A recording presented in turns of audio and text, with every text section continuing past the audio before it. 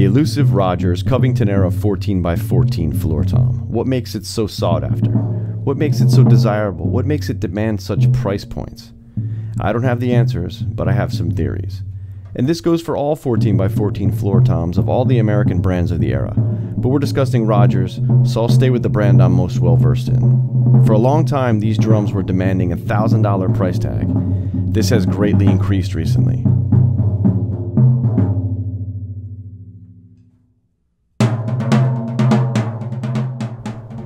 Just a couple months ago, I witnessed a Rogers 14x14 floor tom in sparkling red pearl sell for $2,400, and a couple cents in the same range. So what is it that makes these drums enter the realm and mystique of the 14x18 bass drum? My opinion is as follows.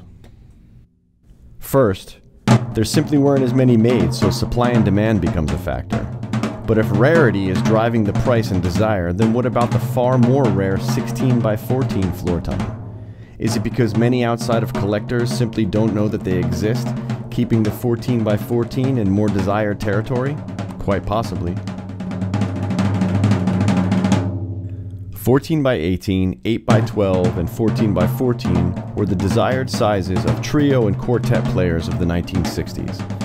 It is said that the popularity of these sizes started because they were easily transportable, fitting in the trunk of cabs, etc., etc. Guys like Elvin Jones were known to play a 12x16 bass drum for those reasons. The players using these sizes were highly influential to the consumer and player.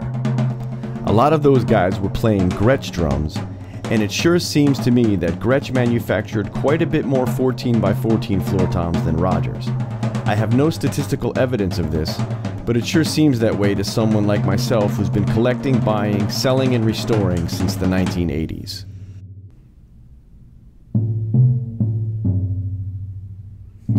Gretsch, Ludwig, and Slingerland 14x14 drums all pull top dollar, but I've never seen an average finished 14x14 sell for $2,400 outside of Rogers. My personal opinion on the size popularity is that they just sound superior and are more versatile. They tune up beautifully for bebop, sit comfortably in the mid-range for big band situations, and love to be tuned low and thuddy for a rock outfit.